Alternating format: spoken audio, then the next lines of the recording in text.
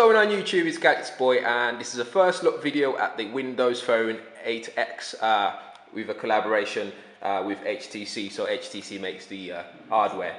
Now I've already opened this box up just to check out what it's about and that kind of stuff. So I'll quickly show you what you get inside your packaging, apart from the fact that this is a Beats audio handset as well. So you do get Beats audio system in the handset itself. So you got all your regular packaging information like the manual, booklet, warranty information, and how to get up and running, quick start guide for the handset itself. Inside there as well you get your charger package with headphones as well. If I just open this up so you see what the headphone looks like. Just get that open. So you get this regular HTC headphones in the packaging rather than an HTC Beats by Dre headphones, but I can assume that this are well tuned as well, but it's not something that will replace my regular headphone I've got now, the HTC ones, sorry, the Beats by Dre ones, anytime soon. Also, it's just a USB cable there, inside that there, for just the charging system and transfer of files and that kind of stuff. So first thing I noticed about this handset is basically the back of it is nice. It's got this sort of matte finishing, matte black finish on the back. It also comes in different colors, I believe, but I could be wrong. You got the Beats by Dre logo there. You got the HTC logo there, and then you got your camera there, which with flash as well. If you were to look at how thin this handset is, you can actually see the thin profile going on the edge there, and it's got this curved back area there. It just feels nice when you're holding it in your hand. If we compare that to the iPhone 5, you can sort of see what they both look like. So it's not thinner than the iPhone 5 by the look of things, but it feels thinner when you're holding it just because of the way they've curved the back. If you look on the side there, you got your volume rocker. You can hardly see it because it's nicely blended into the housing there. And also you got your micro SIM card slot where your SIM card goes inside of, and then you got a camera, dedicated camera button there. And the bottom you got your charging port, micro USB, and at the top you got your headphone jack and also the power button there.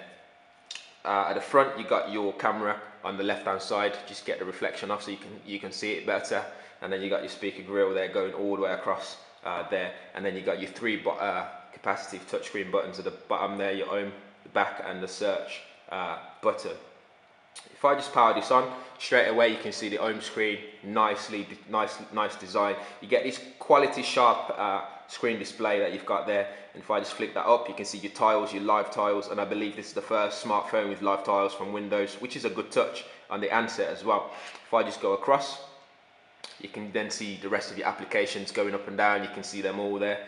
If I just go back out, you can see your live tiles again, which you can I believe you can change the size. If I just move that, you can change to the small, which is a Windows Phone 8 operating system, which is one of the things that they've added on. You can also remove them if you like, and add different ones on there as well. And these are live tiles, which means you can see them moving and interactive, the change. If you've got pictures going on there, this sort of give you like a slideshow kind of thing going on in there as well.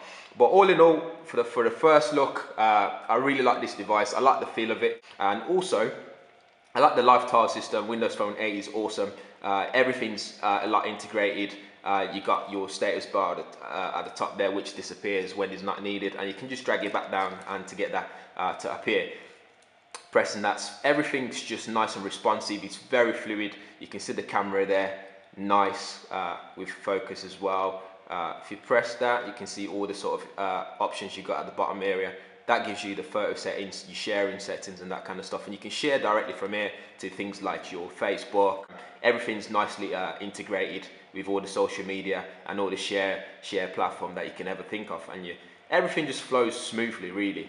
It's also very powerful. This packs a 4.3-inch Super LCD 2 display with 720p Full HD screen. You've also got 16 gig storage in there with a nice 1 gig RAM, so it's going to be nice and quick, really fast with their Qualcomm S4 dual core processor in there. Very awesome, good touch. And the camera on there is an 8 megapixel camera with f2.0 lens, autofocus as well with LED flash, as you can see on the back there. It's also got NFC, which is great, and we're going to see a lot of integration with NFC in the coming months. Maybe in next year we're going to see more of that going on. Typing on this device is also awesome. It's nice and responsive. There's no need to keep tapping the keypad over and over, although I still prefer the the keyboard on the Galaxy S3 in terms of swipe key that you can download.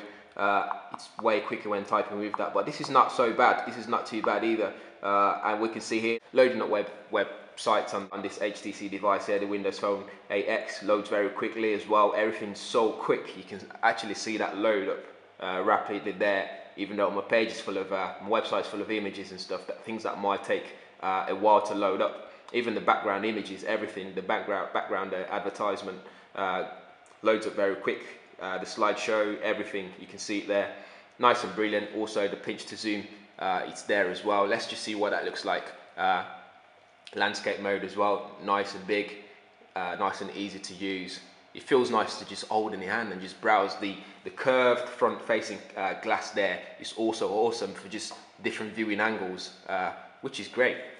But yeah, that's the first look at this device. I'm gonna have fun playing with this to get some sort of review to you guys. Let me know what you think of this video. Leave a comment below. If you haven't hit the like button, make sure you hit the like button. If you haven't subscribed, make sure you subscribe as well. And thanks for watching. I'll see you all in the next video.